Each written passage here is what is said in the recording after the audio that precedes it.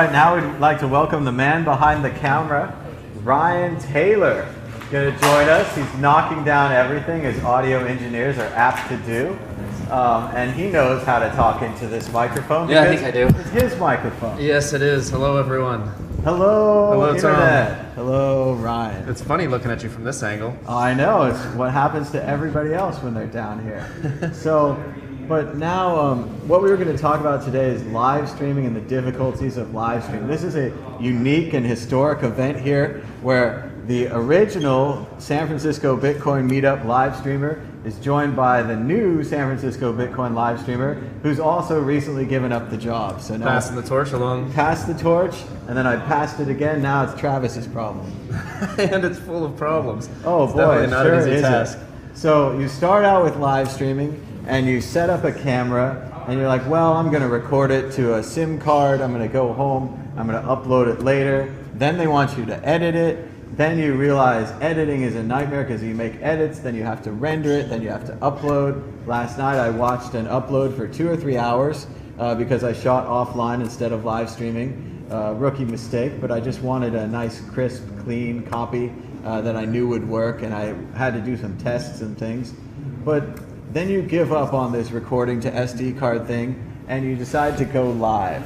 So maybe you go live on your web camera, and you're really close to Amir Taki in Paris at the Breaking Bitcoin conference, and you think you've done a good job. You march to the front row, you embarrassed yourself in front of a whole group, and you point it right at it, and the audience just explodes. Bad audio, bad audio. It's only on one channel. Point the camera in a different place. And so you just give up, you close the laptop, let the other live streamers handle it.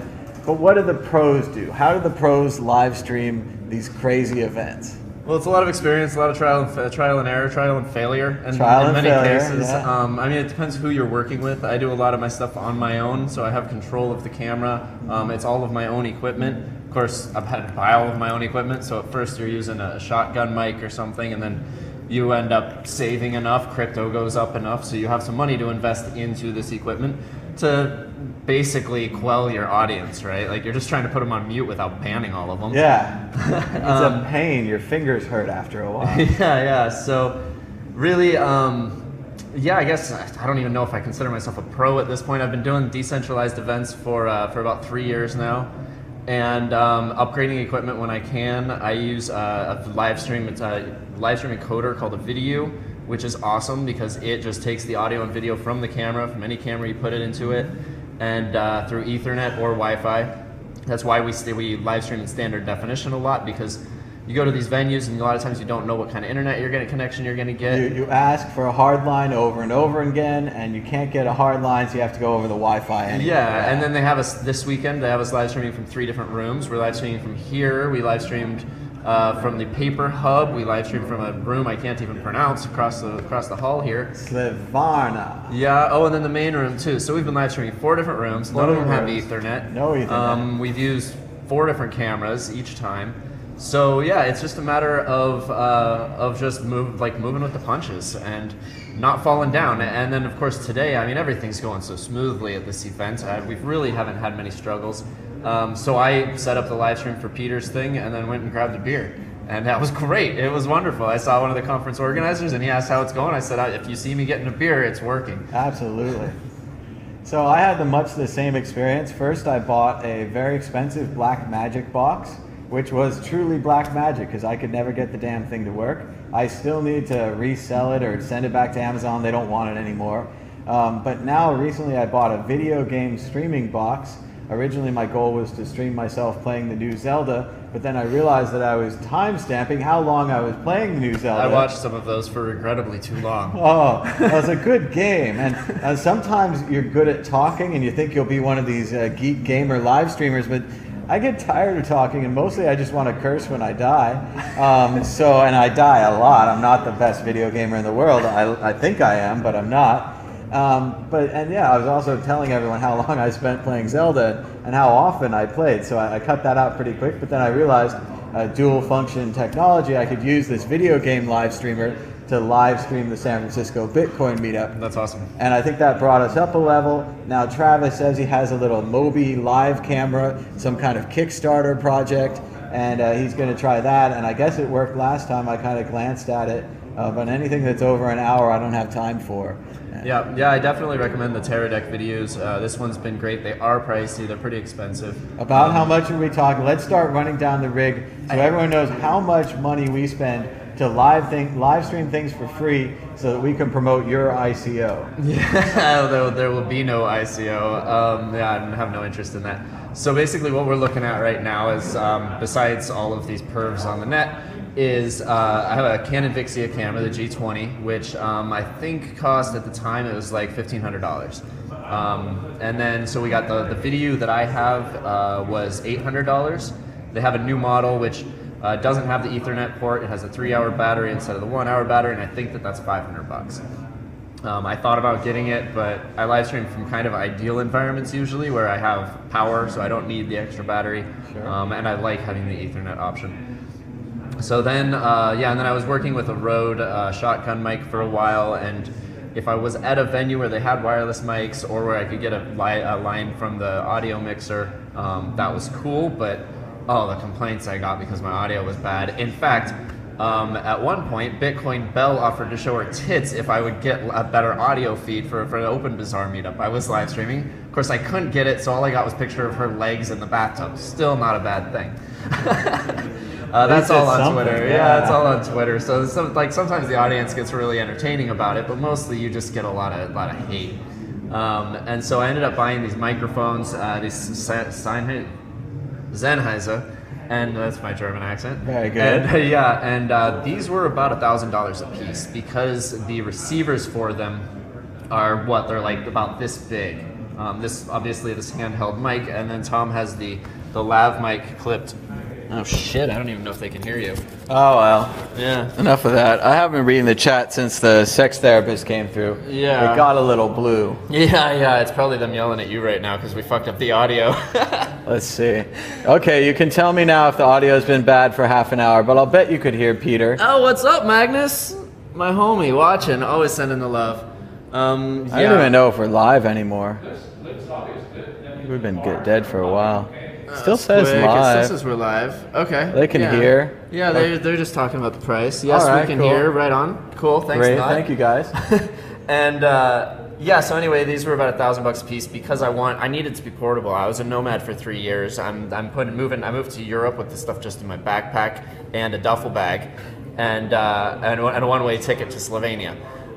So that I needed everything to be as portable as possible. I'm going to meetups, I'm going to events. I honestly spend most of my effort doing the live streams beforehand in trying to find events and contact meetup organizers, people that don't have any kind of video coverage.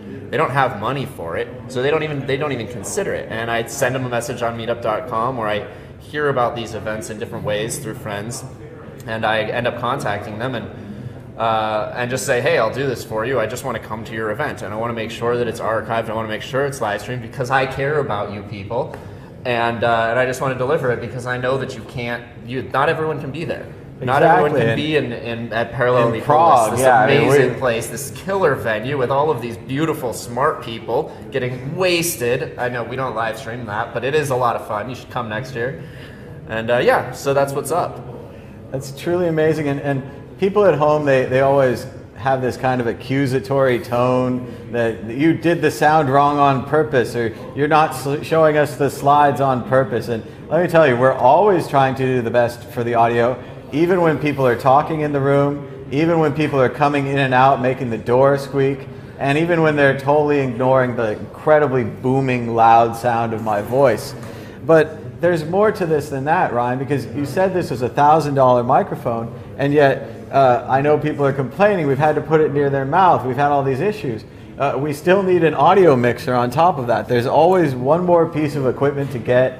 You think you're set. You've got a plug strip, a power cable, a network cable, a Wi-Fi, an extender, a router, a tripod, camera, memory cards. I need a new tripod. This one's totally jacked, so every time I move the camera at all, it shakes, it jumps, it doesn't stay where I want it to be. So that's kind of the next thing on my list. And yeah, I got a new laptop, so I can actually use, they have Open Broadcast System, which is open source broadcasting software. Right. Really cool stuff. You can have multiple cameras. all going in through USB through these Blackmagic devices. Just more shit I have to buy. And then I have to then I had to get a new bag. And then I'm actually not packing very many clothes at all, so I end up wearing... I got a new bag. That's fancy as hell, man. Stylish. Don't you want a bag? Those diamonds on there, though, is there anything you can do about those? Can you trade them for a different logo? Diamonds are forever. Oh, that's sad. But yeah, so I end up taking more clothes out. I end up packing more equipment, and all that I'm packing now is equipment. You cross borders, and people are like, you have too many USB cables. We need to stop and search you. That happened to me. Happens. Yeah, I definitely got searched coming into Germany, and the guy was like, "What's this USB cable? What's this USB cable? Is this a camera?" And then he was looking at my bubble wrap, popping the bubbles like I put something in it. I'm just trying to keep the camera safe, man. I spent money on that. I had a nice old camera. Took it to an event once. It got bumped around in my bag. I had a dead camera. Yeah, it happens just that quickly. Years worth of tools. Suddenly, it's a paperweight. Mm-hmm. Yeah, I'm really surprised. I haven't actually broken any of my shit, but I don't know. There's no wood around here. Knock on some metal here. Steel. Metal wood. Knock on your fancy backdrop. That actually is wood. That really worked out. Particle like board. Wood. Yeah, that's really. But dope. yeah, I feel you on the tripod too. I had this old tripod I bought that came free with a camera. I just kept using it for years and years and years, this old tripod. Then I ordered an Amazon Basics tripod, and it's actually pretty professional, and it rotates, it has a level, and I'm really psyched about it. Amazon Basics, surprised they had two different sets of tripods, and they're both really cheap because Amazon manufactures them God knows where, and they can ship them direct from their site. They don't have to do any extra retail work. Yeah, that's awesome. And speaking of Amazon, that's another thing I've been meaning to do is to build my own website because I'm also a web developer. Sure. Currently working for Zcash as a web developer. I've built the first Ethereum websites. I should be able to make a website for myself, but never get around to it. What's that saying? The plumber's pipes are always leaking. And I've always thought I'll put an Amazon wish list on there, and then people can buy shit for me. I mean, it works for software tech, and he's got some cool shit. But then you'd be begging. You'd be begging for free microphones and all this. They put the guilt trip on you the minute you want to buy something to improve the live stream. Yeah, exactly. But yeah, I have no problem with that. I just got to get around to it, and I'd rather be doing the work. I would rather be coming to these events. I'd rather be hanging out with you, making killer content all weekend long, and hopefully networking a little bit and finding some new events to do, some new venues, whatever's going on. Always staying active. So where can people learn more about your work? And you mentioned you live stream other conferences. I think you've done open source, maybe Chaos Communication, a bunch of other European open source conferences, a lot of great information and knowledge that people can get from these long presentations. And again, they don't have to be there. They can just watch your stream. So where can they subscribe to you on YouTube? Yeah, it's Adjy Leak, ADJYLEAK. And Adjy is not actually a word in the dictionary. It's in the thesaurus, though, so you can look that up. That's fun. And Leak comes from Kurt Vonnegut, actually, because in Breakfast of Champions, so you might know this, in Breakfast of Champions, the lead character, what's his name, Trout?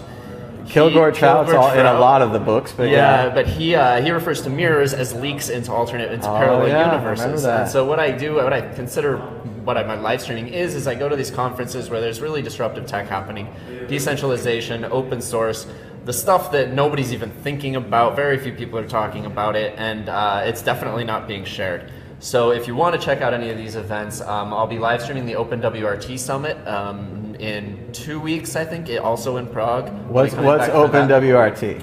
OpenWRT is open source router firmware.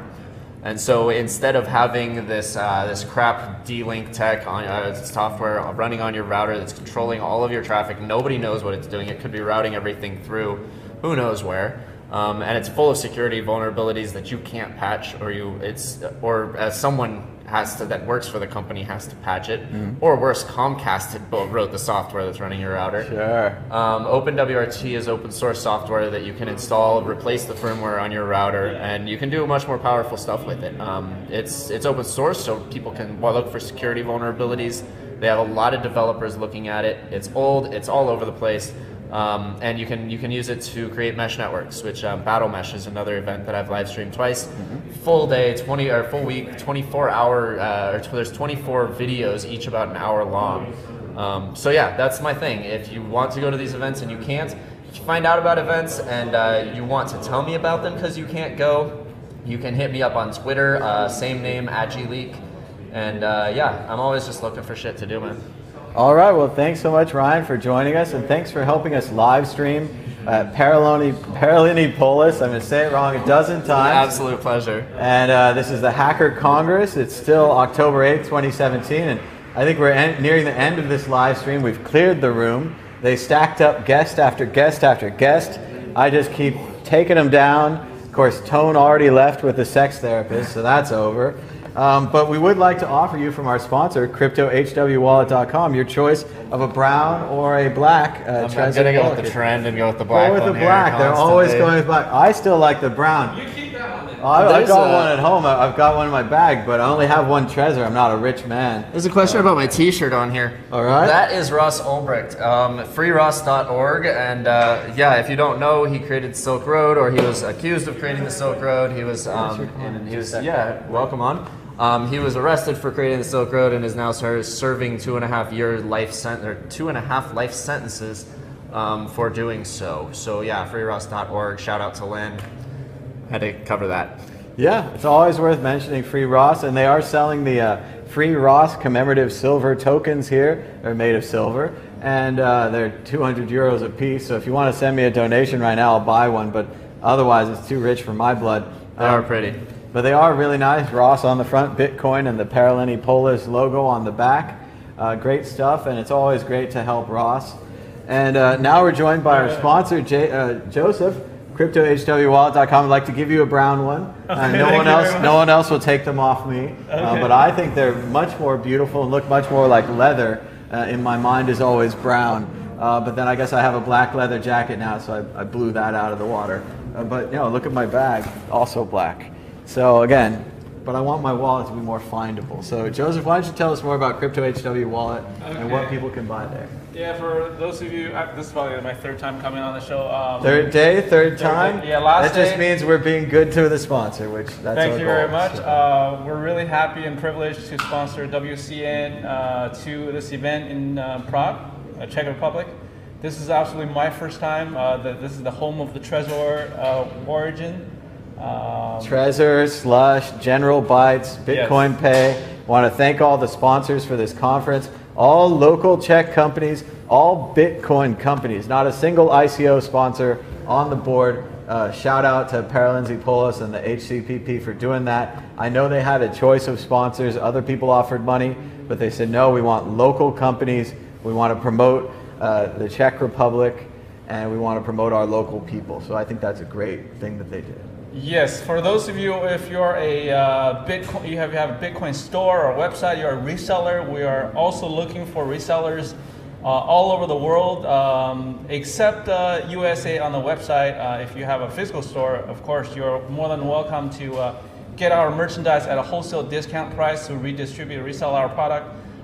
We are looking for resellers all over the world.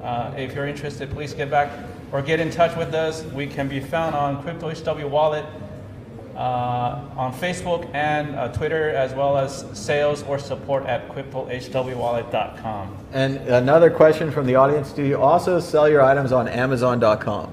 Yes, we do. We do sell that on Amazon.com, but we also sell it on our website. Obviously, we offer some perks on our website. Free t-shirt with any wallet purchase. Sometimes we give different gifts, and occasionally we have special promotional discount coupons on our website. Like this one, we have WCN 20 off, and ending today, which is the 8th, by 11:59 or midnight. If you still want to take advantage and purchase your leather wallet case, they come in both brown and black for Trezor only. We may have other promotion later on as the holiday coming on. So the discount codes for Trezor only, and we're focused on Trezor because they're a sponsor, they're local. We had their CEO and their founder on the show, so we're a little biased towards Trezor this weekend. But do you also have leather cases for other wallets? Yes, we have them for Keep Key. We have them for Ledger Blue. Ledger Blue is it's almost, I think a leather case for Ledger Blue is a necessity. The reason I came up with this idea is when I first got my Ledger Blue, it's big, it's bulky, and then the corners are so sharp. When you hold it in your hands, It's not comfortable. If you hold it too tight, it's sharp. If you hold it too loose, you may drop it. It's a $300 wallet. So I said this thing needs a good case. So the idea of a leather case came to my mind.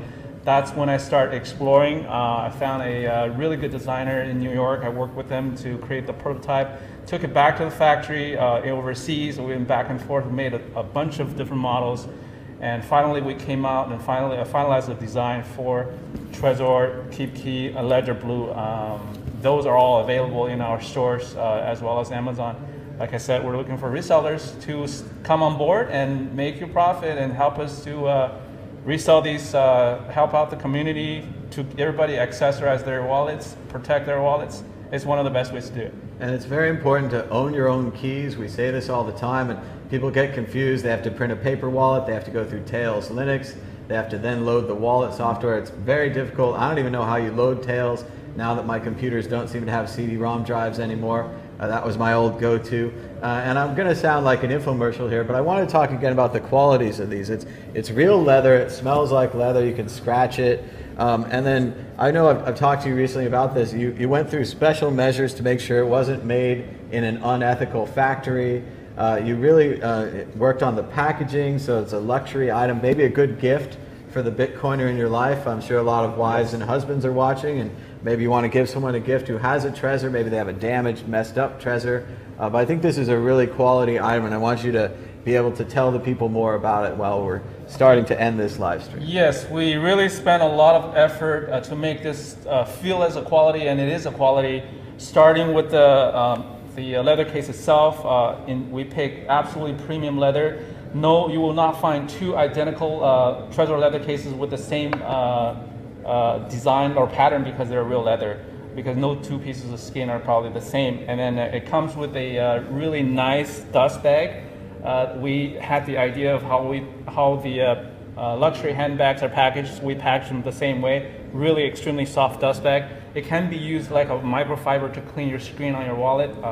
Any of the wallet that has a screen, you can use this clean, and comes within also a nice message card. It'll explain basically the basic functionalities and the features of the leather case, as well as all our contact information with a QR code. An easy scan to find us once you have this. Obviously the packaging is in a very high quality box, gift box. This makes it a perfect gift for almost any occasion. For those ladies out there, if you have a husband that owns wallets, if they don't know about this, make it a secret gift for their birthday, holiday, Christmas is coming up. They'll be very surprised because we put in a lot of effort making this, and all of you that get this, your hand in, when you actually see this, you will not be disappointed. And people can spend Bitcoin on your website, you take credit cards. What kind of payment options? We take PayPal, so PayPal, behind PayPal, all credit cards are accepted, and also we take cryptocurrency Bitcoin via BitPay. Those are all available on our website, but that's not available on the marketplace platforms. All right, and we're almost out, but I think we'll have one more guest because he just walked in.